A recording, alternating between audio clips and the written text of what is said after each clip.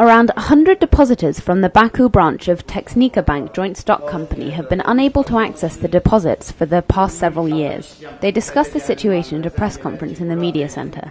Between them, 123 people deposited over 11 million manat at the Baku branch of Texnikabank between 2007 and 2008. However, after branch head Zal Yusuf was charged with fraud, he refused to return the money.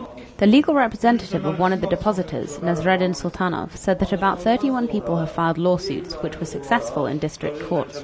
The Baku Appeals Court has combined these cases into a criminal case against Yusufov and sent it to the Grave Crimes Court.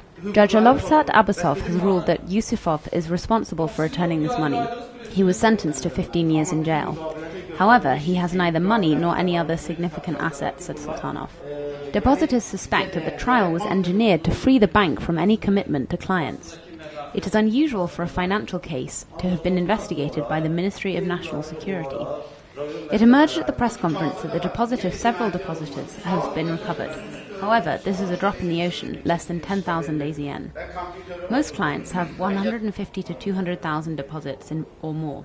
They do not know when or if they will see their money again.